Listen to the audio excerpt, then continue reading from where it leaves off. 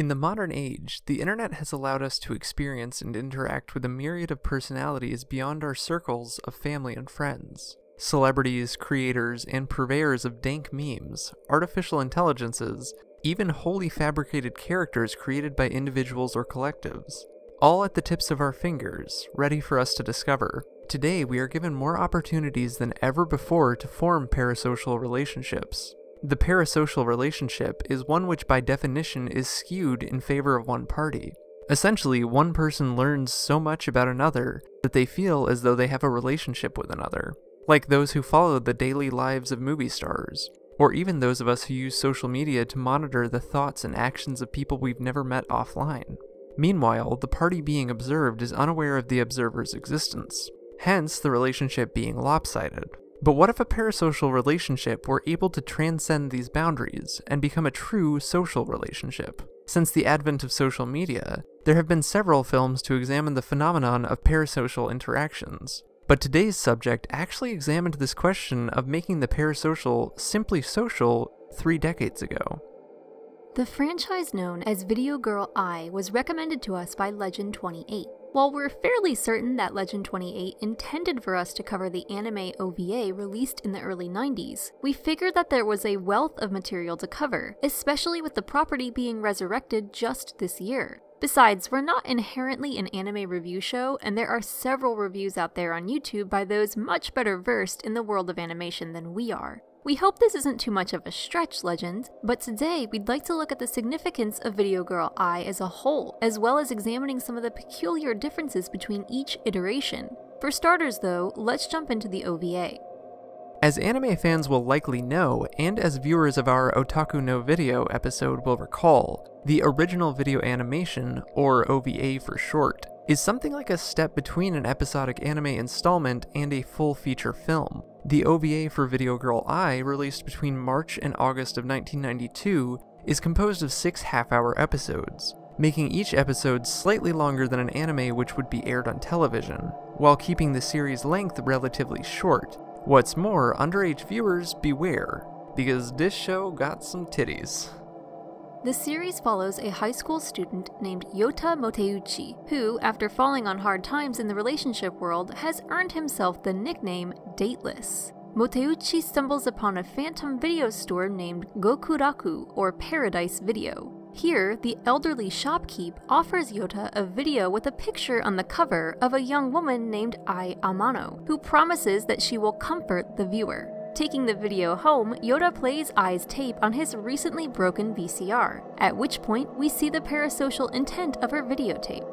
Now, full disclosure, we more or less thought this was where the show would go. A young man falls in love with an artificial intelligence and has to deal with the social blowback of his growing affection for a woman who isn't real. Sounds pretty interesting, right? Sounds like fertile ground for discussing potential implications concerning otaku culture and social seclusion, right? Well, boy were we wrong. See, this whole bit about acquiring Ai's videotape, this is told in flashback. Where does the show begin then? Why, with Ai Amano transcending the bounds of her magnetic tape housing and bursting from Yota's television into his bedroom. Hence us saying that the series moves from the idea of a parasocial relationship to that of a social relationship. From here, you can probably guess the tone of the OVA. It's wacky, it's goofy, it's occasionally serious with its treatment of romance among the main characters, but overall, it's bizarre. Upon entering the human world, Ai scolds Yota for playing her on a broken VCR, as she sometimes experiences glitches. What's more, Yota soon learns that she only has 3 months in the world before her runtime will run out, and she will be recalled to the inside of her VHS. Some supernatural elements are, of course, at play given this setup, but the most important aspect is actually the aforementioned romance. Yota needs Ai's moral support thanks to his maintaining a crush on a classmate named Moemi. Moemi knows nothing about Yota's affections, herself being in love with another classmate, Takashi. Takashi in turn has been best friends with Yota, and both of them understand Yota's love for Moemi and Moemi's love for Takashi, which leads to Yota and Takashi each trying to set one another up with Moemi quite frequently. Things get even more convoluted once Ai is introduced into the picture. Yota explains her presence away by saying she is his sister, but in actuality begins to fall for her as much as he does Moemi. This culminates in, quite the ending, but we'll get there. For those interested in the anime, Video Girl Ai is available in the West on DVD from Viz Video, as well as on VHS for those looking for that true authentic 90s feel. It might be a bit of a chore to acquire for this reason, but it's certainly worth it, as the anime is probably the best part of the franchise in our personal opinion. Before we discuss some of the themes and potential goals of the story though, let's take a look at the other iterations of Video Girl Ai. The anime OVA served as an adaptation of an earlier manga published between 1989 and 1992, and penned by Masakazu Katsura. Katsura had achieved some level of prominence in the 1980s, with works like Wingman and Zetman, but it wasn't until Video Girl Ai that he began to transition into writing romantic manga. Katsura stated in an interview that at the time, he was dipping his toes into romance territory at the suggestion of others, and that he was more interested in science fiction. However, this interest seems to have swung in the opposite direction in the 1990s, as the high point of his career in the decade following Video Girl Ai release, namely DNA Squared and Eyes, dropped the pretense of science fiction and transitioned full-on into romantic territory. Thus, Video Girl Ai could be said to be a remarkable transition period even if by accident. And I know this is going to look like we're destroying everything. Don't worry about it. We don't make mistakes. We have happy accidents. More recently, Katsura has released several collaborations with longtime friend and creator of Dragon Ball Z, Akira Toriyama, showing that he's still willing to work with sci-fi. Regardless, Video Girl Ai remains one of Katsura's longest single works, and is quite possibly his opus. The manga ran for a hefty 151 chapters, which were later collected into 15 volumes. This includes 2 bonus volumes concerning other video girls, but as you probably guessed from the length of 13 volumes concerning Ai, quite a bit of material was cut for the OVA adaptation. The anime adapts fairly faithfully chapters 2 through 19, with pieces changed around in the beginning and end of this run. Once these initial 19 chapters conclude, the manga also takes a massive shift from the ending of the OVA, incorporating new characters, more background on the main 4 present in both takes on the story, and a lengthier time span. Ai even gets another potential love interest, and Yota has to face the consequences of missing many days of school during what he presumes to be the end of Ai's time before being recalled. Pretty much all bets are off at this point, and the manga goes down rabbit hole after rabbit hole, providing some of the deeper lore for the series. In 1991, smack dab in the middle of this manga run and well before the anime, there was actually a live-action adaptation of Video Girl Ai, though really, the less we say about this version the better. The 1991 film was directed by Ryu Kaneda, a sometimes director of anime adaptations, and written by Masahiro Yoshimoto, who has worked largely in TV drama, and who is apparently signed on as the screenwriter for Shenmue 3. Kaori Sakagami, the actor behind Ai, was a pop star at the time, which makes sense for stunt casting during this era. Anyway, this version, produced by Toho, was only released on VHS way back when, and doesn't seem to have been reissued since. Nor has the film been officially released anywhere in the West, meaning that you'll have to rely on imports and fansubs for this one. Truly though, we don't think this one is worth seeking out, as it faithfully adapts the first 2 volumes or so of the manga, hitting some of the same beats as the OVA. However, beyond the tonal differences which do not serve the film very well, namely that it's overly wacky even by the anime standards, and its funky soundtrack which makes this version feel like a vaporwave fever dream.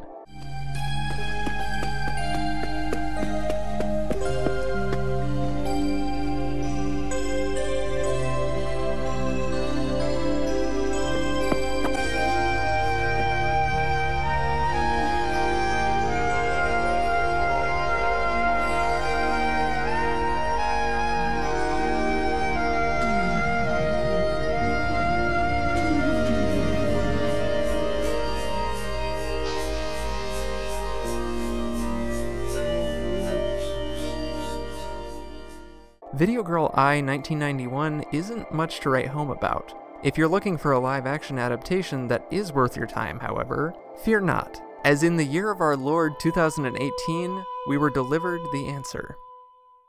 Between January and April of this year, TV Tokyo aired the new drama Dene Shōjo Video Girl Ai 2018, which surprisingly remains in continuity with the franchise's other iterations. Set in modern day, we follow Sho, Yota's nephew who moves into Yota's house and accidentally stumbles upon Ai's videotape from decades prior. Running her on the same, still broken VCR, Sho brings Ai back into the world and all manner of wacky hijinks ensue. The drama hits most of the same beats as previous iterations, what with Sho being dateless and his two friends helping to form a love triangle. Given that this adaptation is twice as long as the OVA, however, we're also treated to some updated versions of storylines drawn from the manga. For instance, the love situation becomes more complicated when a student 1 year younger than Sho falls for him, a plot which occurs in the manga when Yota is held back a year due to missing too much school. At another point, Ai goes missing for a prolonged period, and rather than entirely disappearing, she returns a new person.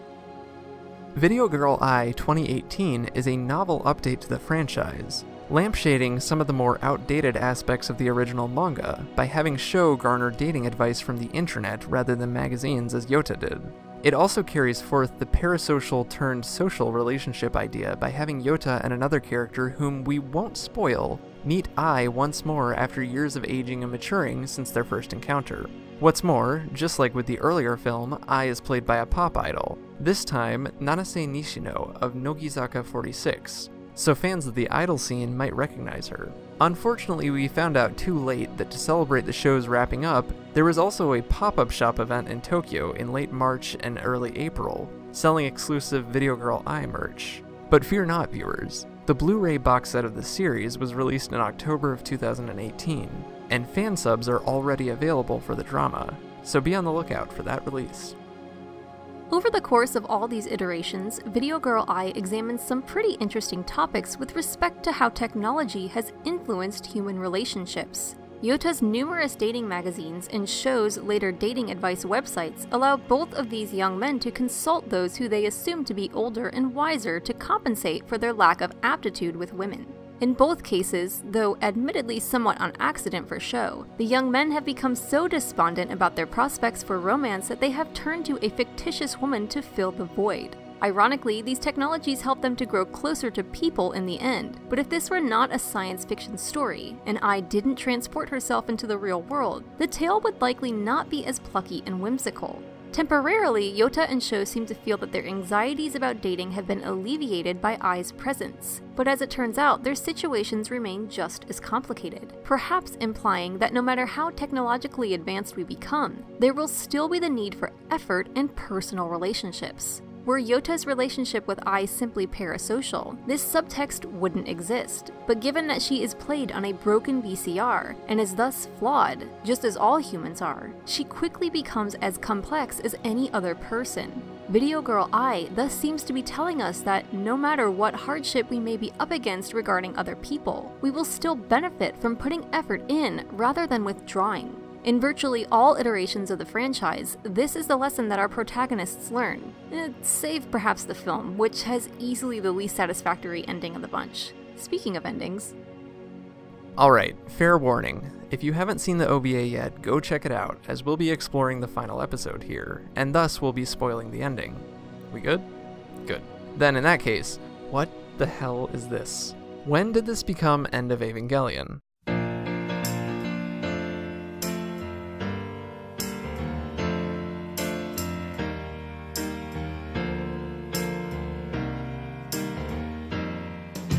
Seriously, here we are, puttering along with the love triangle turned love rhombus, when all of a sudden Ai's creator steps onto the scene being all like, hey, you're not supposed to be able to love, I'm gonna rewrite your videotape. And we're good up to this point, that's reasonable, right? But then Yota, in an attempt to save her, gets transported into the friggin' television world, where he has to traverse a veritable wasteland of a desert, encountering clay doppelgangers of his friends, only to come across a glass stairway to Ai, where he has to face her maker who tries to kill the both of them, only for Ai to save the both of them at the last minute. Screw 2001: A Space Odyssey, say goodbye to Interstellar. This is the true madman of movie endings. I defy you to explain the tonal shift between episodes 5 and 6 of the OVA. I mean, even in the manga, this whole bit comes more or less completely out of left field, and then gets completely shrugged off as Yota just kinda goes back to his daily life for a while afterward. It's such a baffling turn of events that I'm not even really sure what to say about it, but man is it a trip. Part of me wants to believe that this is the main reason Legend 28 wanted us to cover this project in the first place, but I'm just kind of at a loss here. On an abstract level, this portion of the story is telling us how much Yota has grown as a character. He's developed true feelings for Ai and is willing to more or less sacrifice himself to save her. But what's simply captivating here is how this climax is handled. It's like nothing else we've ever seen with regards to what would otherwise be simply a quirky romantic comedy. Video Girl Ai is a diverse franchise. From the dregs of big studio manga adaptations to the height of anime weirdness, it runs the gamut while remaining fairly consistent in quality and actually managing to maintain some level of continuity. If we had to put it in writing, we would say that the 1991 film is probably the worst of the adaptations, followed by the 2018 drama, which is markedly better and unique given its aims and release date. Then the manga, which is high quality by virtue of its length and the breadth of side stories it covers. And lastly, the OVA sits on top of the pile. The anime provides the most concise version of the story, with probably the best acting in the franchise to boot. Throw in the visual gags that anime allows for when compared to live action, and you've got a recipe for some quality early 90s anime.